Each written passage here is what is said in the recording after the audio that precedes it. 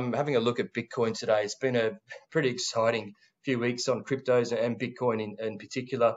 Going to have a look at a few of our fundamentals today and also technicals and just a little bit of a backstory that, Bitcoin now is a risk asset. Has proven itself as such over the certainly the last few months. Now, this means that general risk sentiment in the market's off, then crypto is going to suffer. Very similar to like a high beta tech stock. So let's have a look at the chart and see what we can see today. Now, at a very critical level here, Bitcoin.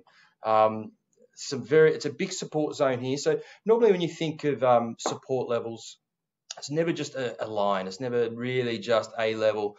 What more you'll see is a support zone. So if we look at Bitcoin on a weekly chart here, you can see the real support zones would go from about 33,000 down to around 28, where the previous lows were.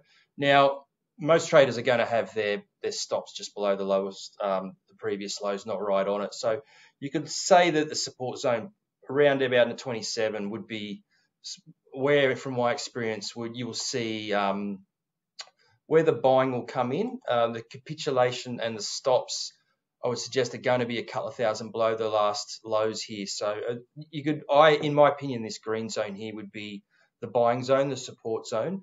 And that's kind of played out when you see the volume we've seen. Every time it's gotten to this zone over the last couple of years, we've seen a real spike in volume, a lot of chop as the bulls and the bears fight it out.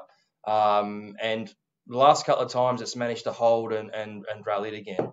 Now, this time we've gone a little bit further into that zone, and we're really pushing up, I think, where you're going to see all the stop losses around about this area here. Now, once we've broken that 27, if it happens, there may be a little bit of a cascade down here, and we may even see it test the highs from back in 2018. That's really the next logical support area. So when you're making your mind up to buy or sell this one, we can see, and I can see from the flow at our dealing desk, there's a lot of volume as it's in this area. There's a lot of buying, a lot of buy limit orders. There's also a lot of stop losses from people who've got their stops just below the latest lows there. So one thing you need to keep in mind too with Bitcoin is that, as I said earlier, it is a risk asset now, and it behaves very much like a tech stock, like a Tesla or an Amazon, something that's a high growth, high beta stock that performs very well when the market's risk on. But when the market's risk off, which we're seeing at the moment, especially with the CPI figures last night, and there's this expectation interest rates are going to rise, that really hurts the risk assets a lot more, which you can see how the Nasdaq's really underperformed, say, the more value-orientated Dow. Now, just to put that in perspective, I'm just going to bring up a chart of the Nasdaq to clarify that point. So here we go. The Nasdaq's a weekly chart as well. You can see it has similar support zones.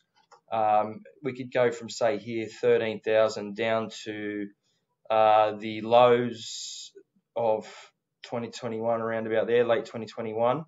Now, this area here is the obvious support area for the Nasdaq. You can see that going back to July 2020, that was a resistance level. It then became a support level, which is very common, rose up and above, and we've seen it come back down, break these supports, push through this one, now heading down to this one, which is a stronger support because there's been a bit more back and forth at this area. Anything below that, I would suggest as well, would be an area where a lot of stop losses are, and we could see a pretty quick drop if it does get there. So paint that. So one of the positives for Bitcoin is that there has been a lot of buying in this support zone, this green area here, and it has held previously, even though we've pushed a little further in. But I guess one thing to watch out for is this Nasdaq here. If you look at it, it's broken through some of its support levels, but there's a little bit of a distance to go before it gets its major support. So the feeling is if that Nasdaq pushes down and tests that support, it's a very good chance that Bitcoin will break through this area here, this buying area, hit this red zone where there will be a lot of stop losses and we could see a cascade downwards. So it's very important to keep an eye on not just the Bitcoin chart, but on the other markets that are very closely related, which you can see Nasdaq is one of them. Very similar price action, especially over the last few months, where we've seen a rise and a drop off as this inflationary story is playing out on all risk assets. We're seeing the Nasdaq especially hard hit, and Bitcoin almost identical for the last few weeks. So keep an eye on the Nasdaq. Keep an eye on tonight's PPI figures, which is another inflation figure. If they come in hot like the CPI, there's a very good chance the Nasdaq's going to take a leg lower, and this buy zone with Bitcoin is really going to be tested. I hope you found this useful anyway. Thanks for watching, and keep an eye on the PPI figure tonight. Thank you.